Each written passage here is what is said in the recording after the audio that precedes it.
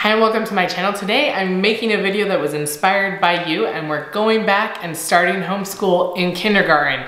And so if you are interested in this type of content and other homeschool and lifestyle content, please remember to subscribe and let's get into it. Okay, so I had someone suggest to make a video of what curriculum I would use if we could start kindergarten over again with my first child.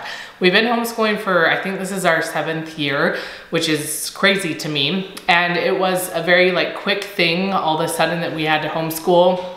And after my oldest had been in kindergarten for a month. And so I pulled him out, and we didn't really have a whole lot of resources. We just kind of did what we could do, and that was that. And it evolved over the years. And so I thought through it, and first of all, one curriculum immediately came to my mind, and maybe some of you can guess what it is, but as what I would use for my main resource. If I had known about it and if all the resources had been available at the time, this is what I would have used. So I'm gonna go through some of the main subjects and a few just additional things today and tell you if you're starting kindergarten now, or you have other kids that might be starting kindergarten. If you're just starting homeschool, right? If you're new to homeschool, this video will hopefully be helpful for you and give you some ideas of where to start and what curriculums I think are some of the best out there. All right, so the good and the beautiful is gonna make a really strong appearance in this video because it is one of my favorite curriculums, and it's what I would choose for a lot of topics if I had to go back and do kindergarten again. So for math, I would use the good and the beautiful Simply Kindergarten Math. I really love it. And I wasn't part of the good, I didn't do the Good and the Beautiful curriculum years ago. And so but I'm pretty sure the simple Good and the Beautiful Math is more recent.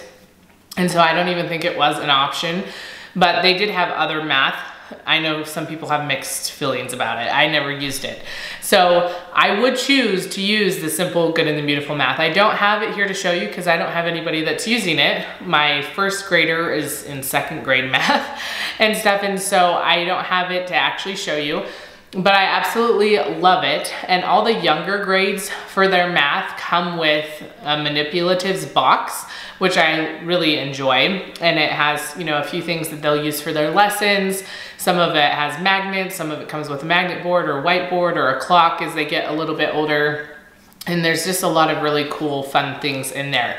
So for math, that is definitely what I would have chosen for kindergarten. Okay, so moving on to the language arts section. Sorry, I have a mint in my mouth.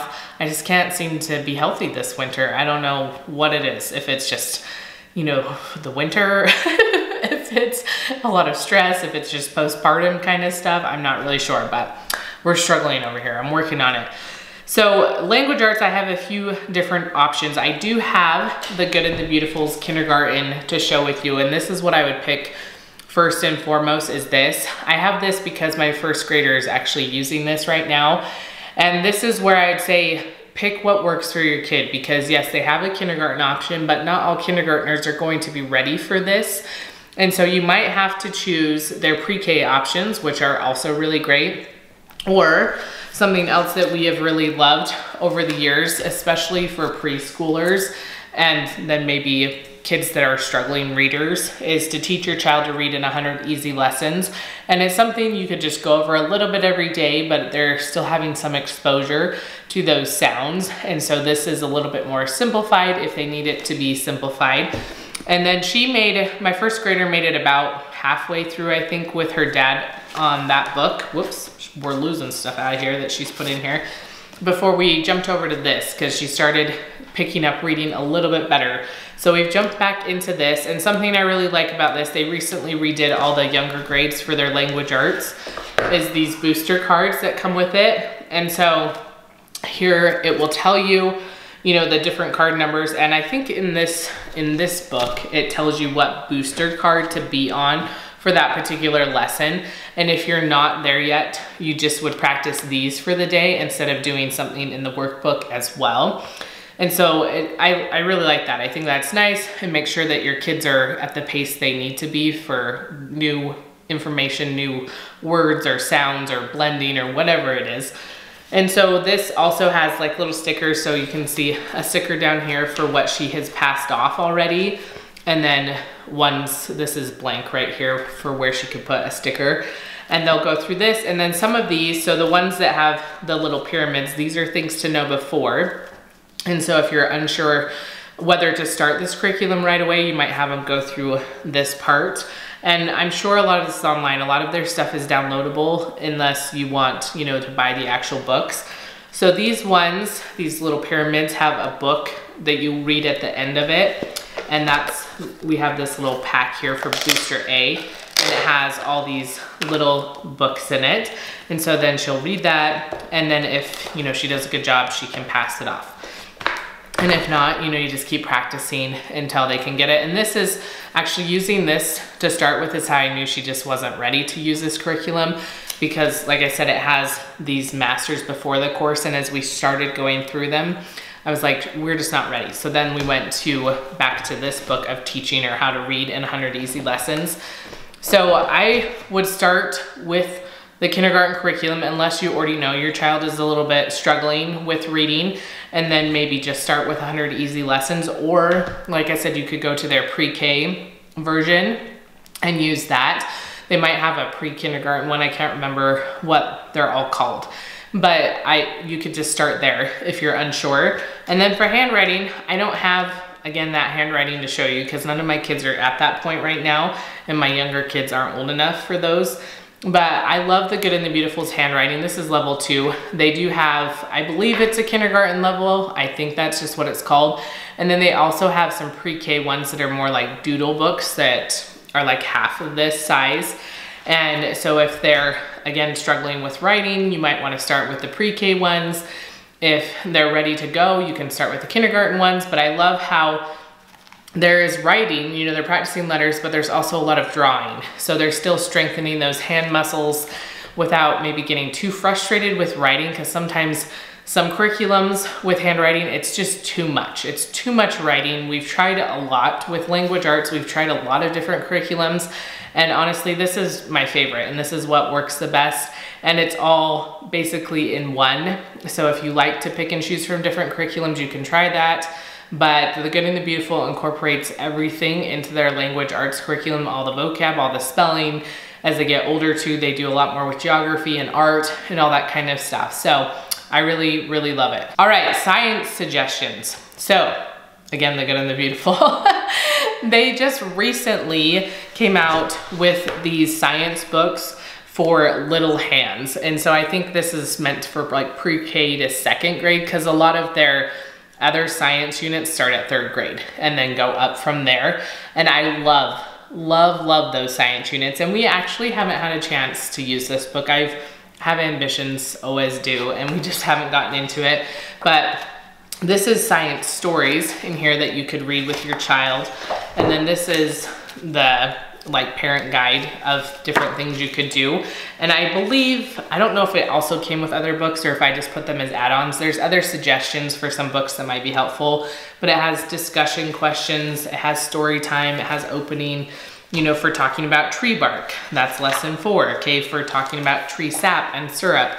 And so if you have some kids, this is the hardest part for me. Is it's a little overwhelming already to have to teach my older kids their science stuff. And then if we'd have to sit down and do this with some of the little kids, that would just be a lot. Maybe by the time my 2 youngest are at this age, you know, in pre-K and 2nd, which is still a couple years away, my older kids will be a little bit more self-sufficient in all their subjects. And so I can sit down and do this with them. They also, this is Fields and Flowers. They came out with another one. I wrote it down. It's called Winds and Waves. And so that one's brand new, like within this last year, I believe. I don't have that one, but that's also another option, I guess, depending what you like, or you could do both of them. But they do have an option, you know, for little hands. And so I feel like this is a great thing for science.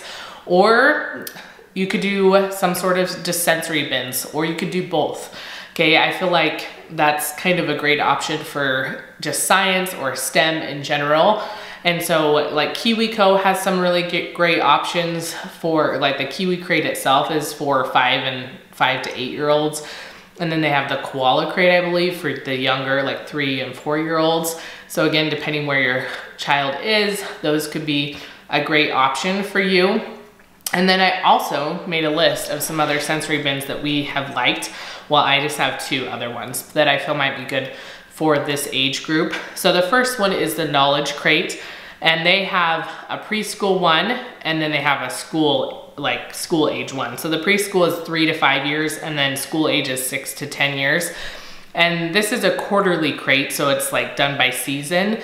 And I'm sorry, I don't have one to show you here. I actually went on their website and was like, oh, this is so fun. And so I actually ordered a lot for all of my kids, but we're part of a charter that will pay for that kind of stuff. I wouldn't normally just go spend that much money because the quarterly ones are $100. And then I think you still have to pay some shipping. And then they have smaller ones. They have lots of little sensory bins as well, like mini on-the-go ones, which again, they didn't have those a few years ago. And so if you want to get those, they have a little bit bigger sensory bins. They have, like I said, their preschool and their school age boxes have tons of different activities in them that cover tons of different subjects. So you could also use those for math and for language arts and for science and for art. And they have, you know, the school age one and the preschool one. You can kind of decide where your child fits in. If they seem like, oh, you want them to be able to accomplish all the tasks very easily, I would go with the preschool one. If they're a little bit more advanced, you could go with the school age one. And they have different themes and stuff like that dealing with the winter. And so they're really, really fun. And I really like how much stuff they have. And again, when you're just starting homeschooling, it's nice to just have something you can pull out and give to them. And if you don't have the budget to do that, you can obviously just go on Pinterest and find simple activities to do. That's kind of what we did when we started out.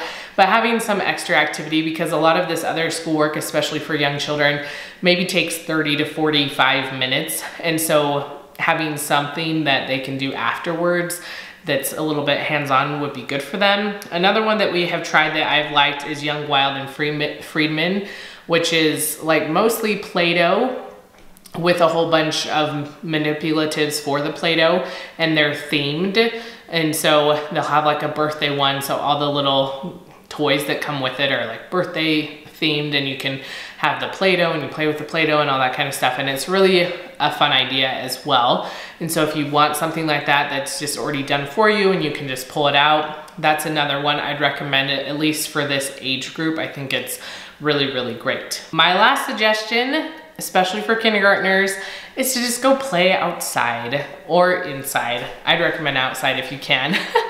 But, you know, above all else, I think that age group just needs to play. You know, you do a little bit of like bookwork and stuff, but then just let them play and explore, and that goes a long ways. You don't have to stress about it, you know, just go outside. If you have older kids and you're trying to figure out how to make that work, maybe sit outside and do their schoolwork and let the littler ones play, or have, you know, one of them that's finished with their schoolwork go out with some of the littler ones and play.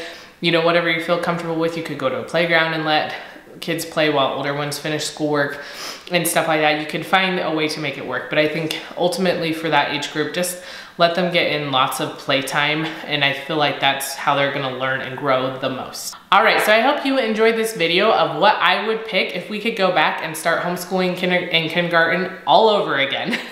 I hope it was helpful for you, maybe gave you some different ideas. And comment down below curriculums you have used and loved, especially for that age group, so that we can help everybody else out that's gonna be seeing this video.